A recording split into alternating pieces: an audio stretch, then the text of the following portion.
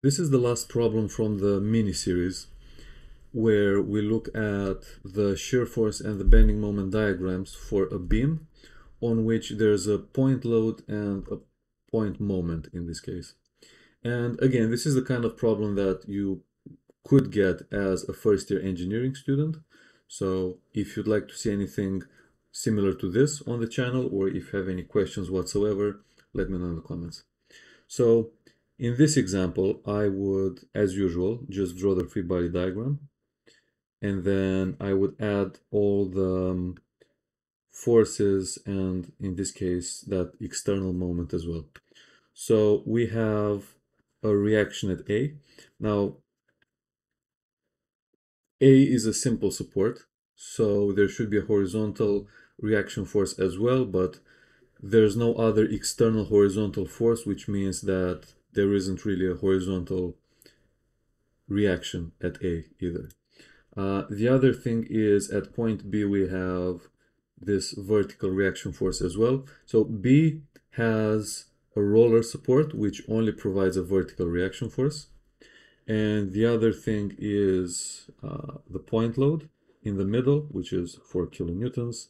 And then we have this 12 kilonewton meters point moment at A. And that's pretty much everything we have.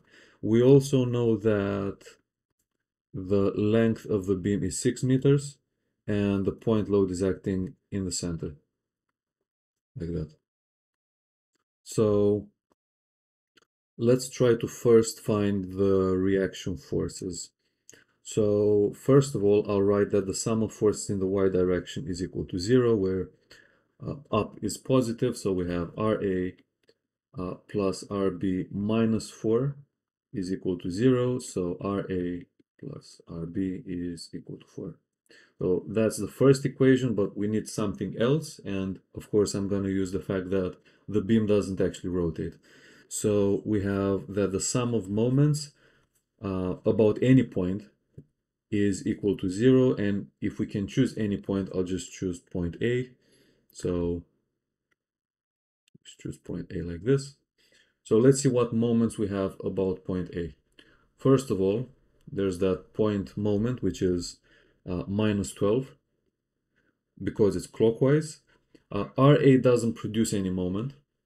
Then we have the moment due to the point load, which is clockwise again, so that's 4, which is the force, times 3, which is the moment arm, and then we have the moment due to RB at the other end, which is counterclockwise, so that's plus RB times the moment arm, which is 6, just like that. So we have 6 RB is going to equal 12 plus 12, which is 24. So RB is 4 kilonewtons.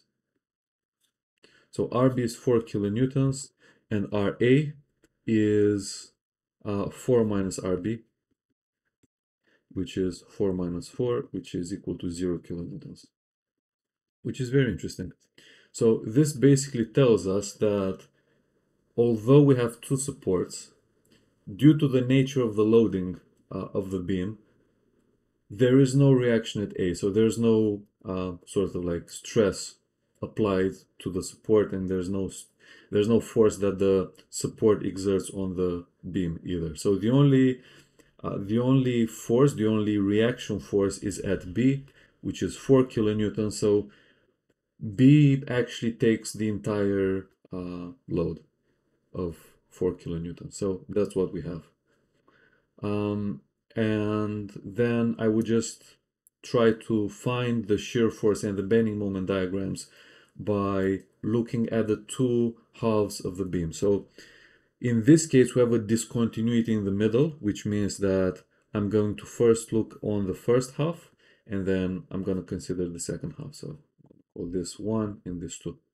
So in the first instance, I'm going to take my random, not really random, but my variable x as being between 0 and 3, right? So I'm not really including 3 in this case. And then here's how I'll do that. So I'll draw the free body diagram like this. So I'm just taking some length of the beam. So I'm just doing a cut here like that. And then I know there's a reaction force at A, but that reaction force is 0. So I'm not really going to draw it, but I will draw the moment, which is 12 kilonewton meters. And then the other thing is the shear force and the bending moment, like that. Okay, so between 0 and 3, we actually have that the shear force is equal to 0 because there's no other vertical force acting, there's no reaction force. Normally I would have to draw this reaction force like that, but we know that's equal to 0, so I won't bother with it. And the other thing is the bending moment itself. So we can say that the sum of moments about, let's say, point P is 0, where as usual point P is on the cut. Counterclockwise is positive, so we have M, which is positive. We have the 12, which is negative, is equal to 0. So the bending moment is 12 kilonewton meters. So that's what the bending moment is for the first half of the beam. And the only thing left to do is to do the same thing, but for the second half. So in this case, I'm going to take X between 6 and 3, like this. So the free body diagram is going to look something like that. We have the beam, we have the point load somewhere here. So now I'm doing my cut somewhere like that. So I'm considering the beam from this point to this point, and I'm calling that length X basically. Right, so we have, again, I'll just draw this anyway, just for the sake of it. And then we have our external moment, which is 12 kilonewton meters. And then we've got our shear force and the bending moment like this. And I think this was 4 kilonewtons. Okay, so we know the sum of forces in the y direction is equal to 0. Upwards is positive, so we have just two forces. We have -4 and minus S. So we have S is equal to -4 kilonewtons, like that. So we have a shear force of 0 for the first half, and then we have a jump to -4 for the second half. And then for the bending moment, I'll do the same thing as usual, which is sum of moments about point P, where point P is here, is equal to 0. So we've got, first of all, we have the bending moment, then we have -12, which is the moment at the opposite end, and then we have the moment due to the external force. So we know this is 3. We know this is 3. We know the whole thing is X, which means that the moment arm of that 4 kilonewton force is just X minus 3.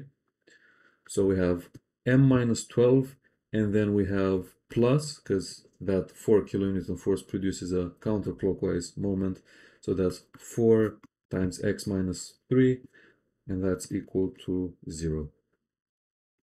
So if I rearrange, or if I expand the brackets first, I have M minus 12 and then plus 4x and then minus 12 again is equal to 0. So the moment as a function of x is 24 minus 4x.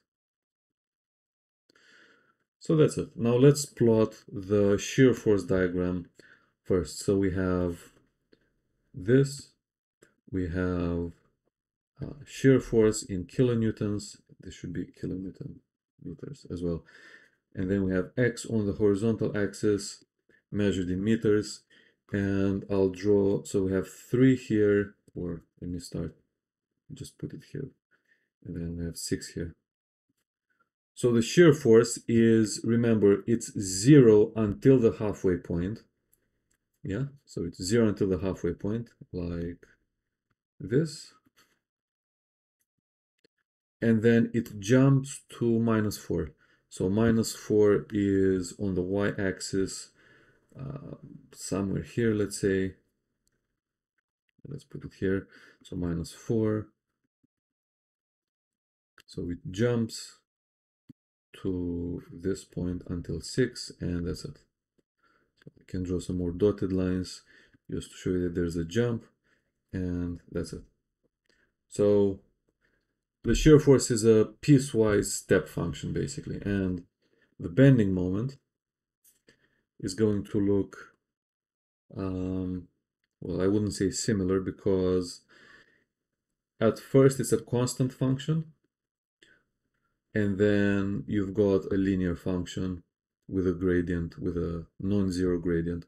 So we have the moment in kilonewton meters, and we have the first piece until 3. So we have 3 here, and then we have 6 over here. So let's see. For the first half, we've got a moment of 12, right? So there is a value of 12, which is again not going to be to scale or anything, but we have 12 here. So the moment, let's choose red for this, is just a horizontal line like this. And then for the second half, we've got 24 minus 4x. So let me write that here. So we have the moment for the second half is 24 minus 4x.